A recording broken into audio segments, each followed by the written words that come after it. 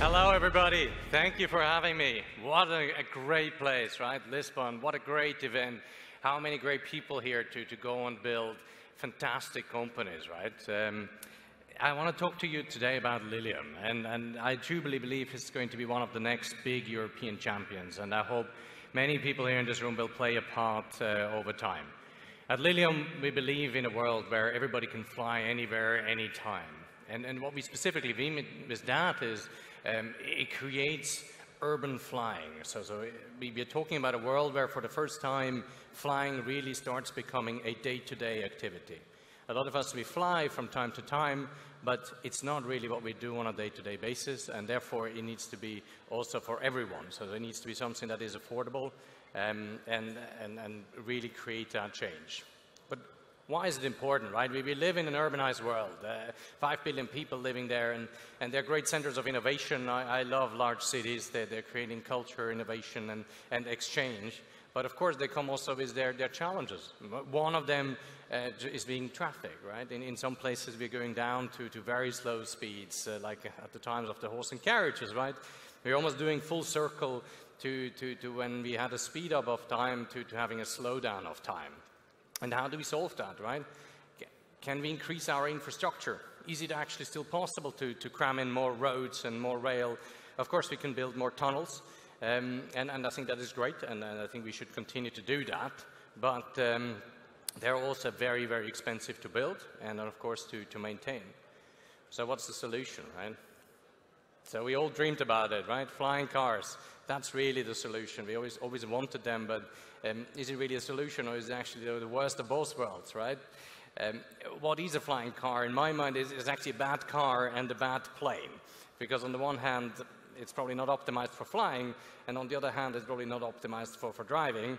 And what if you have a little bit of a bump there when you try to shimmy in your car into the parking lot? Is it still safe to fly? So how do we think about Lilium then, at Lilium about this problem? What do we actually trying to solve, and what are the key tenets that we were putting in place? We think that the solution to the problem, obviously, it has to be clean. We believe that the world cannot continue burning fossil fuels. We need to create solutions that are 100% clean, and that means also electric, with all of its drawbacks that might be still today, but it is improving. But also it needs to be quiet, right? Noise is a pollutant, so we need to think about creating solutions that do not make our lives worse by adding noise to it. It's got to be fast. So we're talking about a world where you can start flying at 300 kilometers per hour, and with a Lilium Jet for 300 kilometers. But also when we start flying, we start not having to take the bendy roads anymore, but we can start connecting places in a totally different way. As I said, for everyone, think about, for those that are familiar with the Bay Area, you can travel in a totally new way in just 10 minutes between San Francisco and Palo Alto, and that for the same cost as it would be in an Uber or in a Lyft ride. That is real, true change, right? You're not stuck in traffic for an hour and a half, and you can do that in a similar cost that is already there today. So we're talking about a world where you are going to be connected wherever you are, where we don't need to build the pieces that are in between, but when we can start being a small town somewhere, and you can start connecting yourself into something bigger. And how are we going to do that, right? We are going to build a solution that is easy to use. And that's also one of the reasons why I'm here, and you'll see that in a second, right? We are going to create a mobility service, something that is easy to order on your phone. It's a totally new way of getting from A to B. And of course, there needs to be the digital tech that needs to be created. There needs to be the whole back end. How do you operate with the airspace? How do you actually operate with the ground? So we're talking about a digital solution, a mobility solution at Lilium. And how are we going to use that? Of course, you also need quite an essential bit. You do need a plane. So what we are building at Lilium is a 5-seater vertical takeoff and landing jet, and that is the first of its kind. It's fully electrically powered, and it can travel 300 kilometers at 300 kilometers per hour. You might think, yeah, maybe one day, right? But the reality is we have been flying since January 2017. So what you're seeing here is when it first took off, the aircraft. So this was our original two-seater prototype. It's exactly the same concept, but you're seeing the engines are pointing down and the aircraft lifts off, similar to a drone. And then comes the real trick here. At this point in time, the aircraft starts going into forward flight, what we call transition flying. And that's the real critical trick in aviation. It's one of the hardest things you can do, and many people have tried, and it's something that is very difficult to control. But the impact is enormous. It creates about an 8 times less energy need when you start using your wings and flying forward, because the physics of the wings, you start creating aerodynamic lift, and therefore we're talking about a range of being able to fly 300 kilometers. And that is on similar battery technologies than what we have today in the more performant electric cars, and on similar batteries than how other people are talking more about the ranges of 30, 40 kilometers. And then it seamlessly transitions back into something that is extremely well controlled, something that you can probably very easily imagine in your cities, in your towns, right? When you have these aircrafts, they don't need to continue to fly at 200 kilometers an hour in order to hit the runway. So these aircrafts are going to be extremely easily maneuverable. They can actually land on very small places, right? So you need the size of a helicopter pad for it to land. So as it lands, of course, engines are going to be shut off, so you're also not going to have that type of experience as in an airport, where you can continue having noise. So that's the jet, right? It flies. How have you been thinking about this?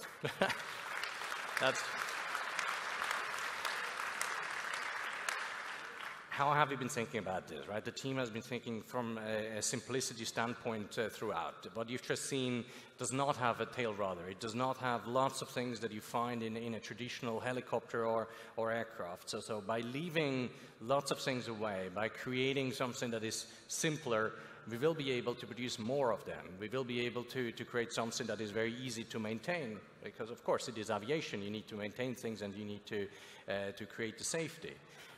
You also need to get it certified, and therefore it's easier to do that the fewer parts you have. So lots of things have been left out in that aircraft, and of course it still flies. And that is, for those that do coding, right, the simplest codes is very often the ones with the fewest lines. What it hinges on is 36 engines. So there's 36 ducted fans, and that's where we are the first ones in the world to do that. They're creating a tremendous advantage. One, you can fly very fast. Two, they're creating a very low vibration noise, so it's a very similar experience than in traditional aircraft. Those familiar, if anybody flew with a helicopter ever, like this, it creates sort of a flapping noise. This is not going to be the case. It's going to be a much smoother ride by using this technology. But also, of course, it's a safety aspect, right? If you do happen to lose one of these blades, because it is ducted, it's not going to impact the other engines. And that is one of the most critical things in this new world, where we are thinking about flying in cities, flying where people live in very urban and densely populated areas. It has to be safe, and that was one of the core principles that we put in place in the company. So we're talking about an aircraft that is going to be as safe as your A320 or whatever aircraft you use to come here. How do you achieve that is you're building a system that everything is possible to fail, and there's always a second system or a third system to take over the job of the others. That's really how you do aviation, so you can finish the mission and get to where you actually want to land. And that's also important, because only like that we can go and certify this. So you might actually ask yourself, well, you know, that's future, that's dreaming, right? But there is today certification available for this type of aircraft, and that is because of the safety level, but also because we are going to have pilots in these aircraft certainly at the beginning. Whilst we have, of course, an autonomous roadmap, and they will fly in an autonomous way, and as we are scaling up, the aircrafts first have pilots in there, hence the 5-seater, so we still have a family of 4 that we can transport and get people from A to B. So this technology is possible. This technology is possible tomorrow. Of course, we still need to build it. We need to build the next generation and finish that, but then we can start and go flying. Even the regulation to take off and land in places exists. You just need a helipad, and that is not any new regulation. That is actually existing planning law in order for this to go and happen. So But let's talk about what does that actually mean, right? So we are talking actually about infrastructure here. Right? I've been talking about mobility, but in the end, we're starting to talk about infrastructure. We're talking about reimagining and rethinking our mobility infrastructure. And this is what it today looks like, right? A lot of roads, very dense. And in our mind, this is really what the new infrastructure in the future is going to look like. So you don't have to cut through the forests and the fields and create more roads and create more connectivity, because you can access what's in between, what's the space. And the capacity in the space is tremendous, right? You have a third dimension, you can stack aircraft, you can, with some smart technology, and that is already, a lot of it is happening through the drone innovation. A lot of technology is coming on airspace management, right? It's also an area that we are going to heavily invest in terms of how are these aircraft going to be coordinated, but a tremendous amount of capacity there is in the air that we can go and access. And of course, that wasn't entirely fair, right? We're not going to need no infrastructure, right? You still need an A and a B.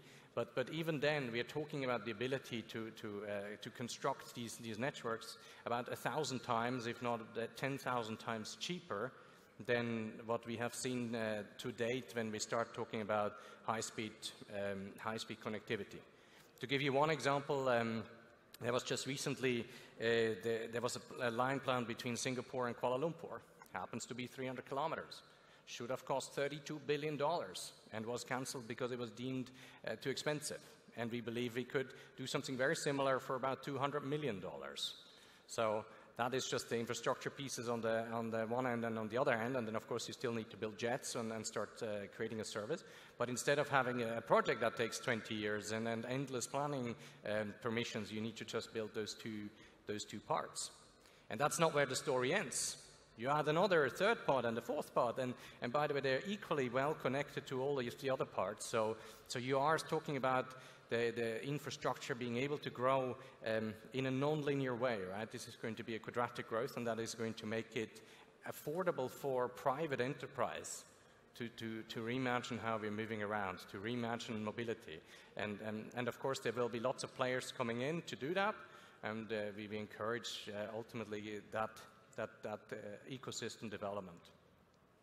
So that means, think of entire areas starting to believe and to work like really connected spaces. So you can take for those from England, the whole of south of England could become actually one metropolis area. You can look at areas and metropolitan areas in a totally different way, because actually one of the things we have seen in over time is, as the speed of your transportation grows, the people will travel further distances. It's actually about the time that we're spending every day in order to get from A to B. That is much more the limiting factor.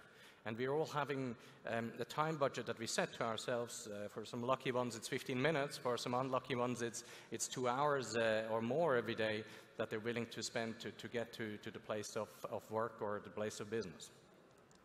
And so that has impact on real estate, right? We are thinking about a world where you can start thinking totally different, newly connected city centers with some satellite towns that might be able to all of them be linked within 10 minutes. And by the way, they can do it themselves. They don't depend on a government to build an underground railway for it to be easily connected to the place. It means cities can start collaborating in a different way. And I'm personally a big fan of collaboration, and that very often comes through the exchange. That comes also through the physical being present together. And by making that simpler, of course, it creates totally new opportunities.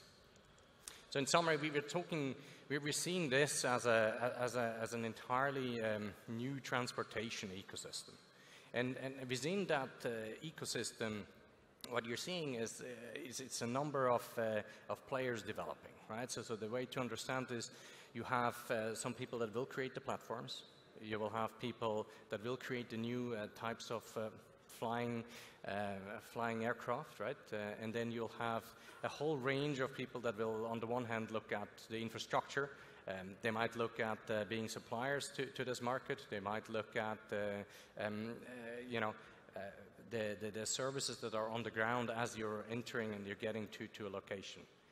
And in there, we are currently seeing a number of different trends. Of course, in the technology side, we believe we have a very cutting-edge technology. In the space of the people that create the aircraft, there's going to be two very major shifts of the technology. One is more like drone-based technologies, which will just hover and will, by the nature of the laws of physics, be sort of limited in terms of the range.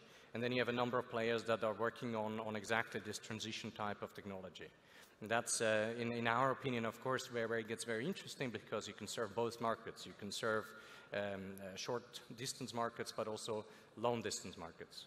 But at the end of the day, what's important for us is there are going to be lots of different innovation. There's going to be lots of different players, and there's going to be lots of people that will say, like, this is a great idea, and I will go and create new infrastructure. I will go and create new landing pads. And we're seeing that when we're talking to different cities, different states, the realization is there that actually this solves some tremendous challenges that we're having in some of these places. Now, timeline-wise, we are talking about 2025, at which point we believe in several locations around the world, this type of technology will be a real day-to-day reality. So that means it's probably not going to be everywhere by that time, so it's almost 2019, so we're talking about 6 years, at which, and by proper service, I mean at which a number of, probably hundreds of different aircraft is going to fly in a single location. That means for us, and I think that's the exciting bit, right? We are working on creating that new engineering of the aircraft. And then simultaneously, we are working on the whole industrialization of the aircraft. And then lastly, and that's already where things are starting, is we're building the whole digital application of the aircraft, right? Creating an absolutely novel user experience. And bringing all of those three together is of course, for those in the room that are interested in that space, a tremendous challenge, right? Even like creating that end-to-end thinking and being able to be part of, are we aerospace or are we automotive, right? That's where we are positioned in. Because when you look at aerospace, they produce very few cars, very few airplanes per year. When you look at automotive, they produce millions of cars every year. And this type of technology is placed somewhere in the middle. So that means where we're working on is a lot of Industry 4.0 methods. How do we actually really create absolute high-end robotics, automation, and how we're not only just designing and engineering a new aircraft, but creating the ability to manufacture lots of them. And then last but not least, of course, putting them into service and creating what I call the radius of life. For me personally, I live there on the right-hand side, and what we're talking about is within half an hour, I can be on the left-hand side. So ask yourselves the question, wherever you live, wherever you are, where could you be in 30 minutes, in 1 hour, right? And that, with this type of new technology, means you can be 300 kilometers away, you can totally transcend mountains, you can get over lakes, you can get over all sorts of other barriers. And that creates, in our mind, a totally new world, a totally new radius of life. And with that, I thank you very much for your attention. Thank you.